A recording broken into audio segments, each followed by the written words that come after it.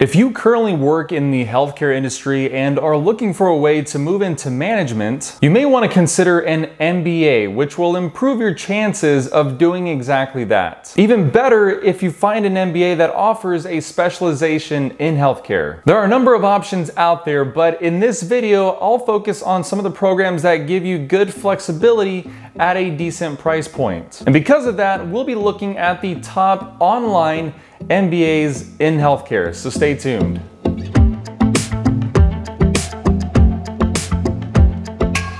Hey folks, Richard Walls here and welcome to my channel where I help you with career development and personal finance. So if those two topics are of interest to you, do make sure to subscribe down below and hit the notification bell so you get notified of when I post new videos. So with that said, let's get to it. Let me first explain what it means to have an MBA in healthcare. An MBA, generally speaking, gives you a well-rounded business education. Many MBA programs also give you the option to specialize in a certain subject. All that means is that you take a few additional courses specific to that subject, and this is all in addition to the core curriculum. You may also see this referred to as concentrations. And when it comes to healthcare, you want to find programs that market specifically that they offer concentrations or specializations in healthcare, which allows you to better market yourself and your MBA in that field. So let's talk about a few of the options in the online MBA space. But before I do want to make a quick note on the rankings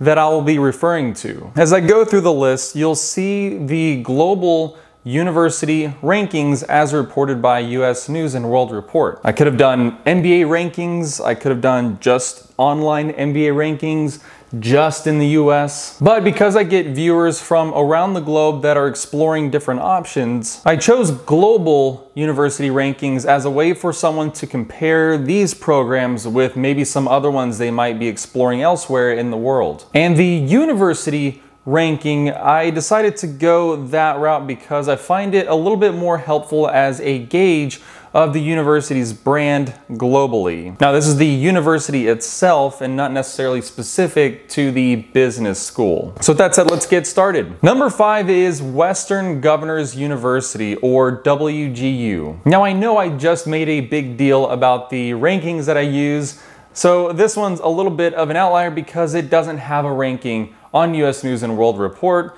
but that's okay. Not an issue as the school has been around for a while at this point. And the business school is ACBSP accredited. In fact, it was one of the first online universities and it has a pretty interesting history. I did a more extensive video on WGU as a university, so do make sure to, if you're interested, check out that video. I left a link in the description below that you can go take a look at. But short of it is, in addition to the standard MBA courses, you've got about 2 additional courses in healthcare management, which isn't much. You do, of course, then have a healthcare capstone at the end, but that's more of a project than it is learning. Now, this could be a little bit more robust, but the reason I mentioned WGU is that the tuition model is on a per 6-month term instead of by credit hour. In this case, it's $4,500 per term, which means you have the flexibility of finishing this program fairly quickly if you're able, and you'll spend less money. It's not unusual to finish the program in as little as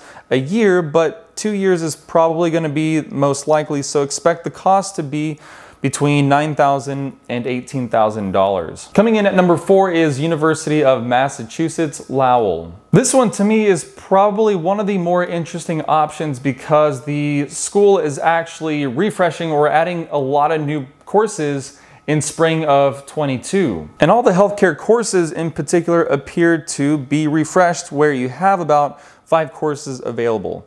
You're required to take healthcare management, and then you choose 2 of the other 4 courses. Though, I'd imagine if you wanted to, you could take all of them if you pay the tuition. And these are all hyperlinks, so you can get more detail on what course contents look like. And when it comes to price point, best case scenario you can expect to pay is around $20,000.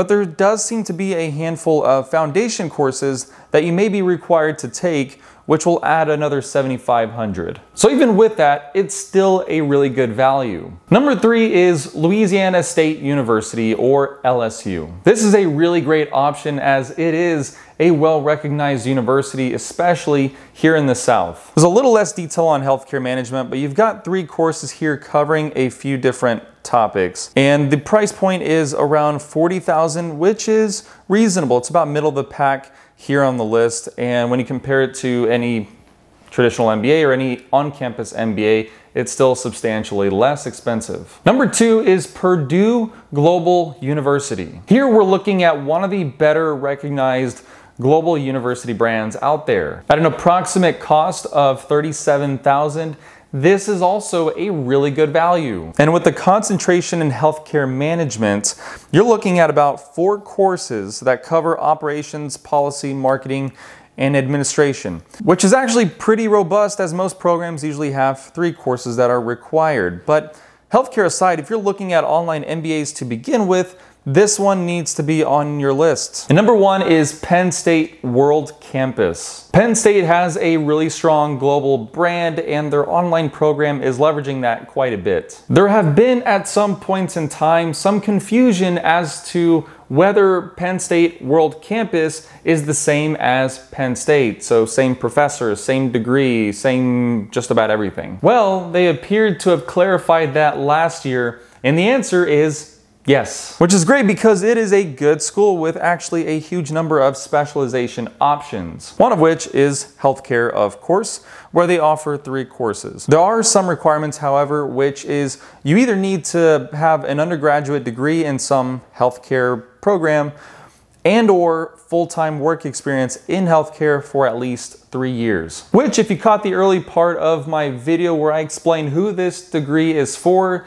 you probably already meet that criteria. Cost of the program is a bit on the higher end of what's on this list, coming in at nearly $60,000. But for the brand and the flexibility that you get with an online program, this one is certainly worth considering. Now, of course, the list isn't fully exhaustive. It's just 5 of the programs that exist out there that I think were interesting and worth highlighting. If you have some that you recommend, or you've actually completed some of the programs that I've mentioned, I would love to hear your feedback on what your experience was or what other programs you might recommend. So definitely leave a comment down below. And of course, if you got value out of this video, make sure to hit that like button. And if you want to see more content like this, do make sure to check out my channel. I've got a lot of content on online MBAs, so not just specific to healthcare, but if you're at all curious, a lot of content there. So make sure to check that out. Hope this all helps. Thank you so much for watching, and I'll see you around.